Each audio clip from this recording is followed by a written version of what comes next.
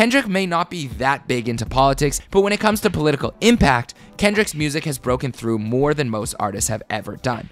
All Right was used as a protest song over the course of multiple years and multiple events, from LA and Cleveland, we gon' be alright, we gon' be alright, we gon' be alright, we gon' be alright, all the way to Australia.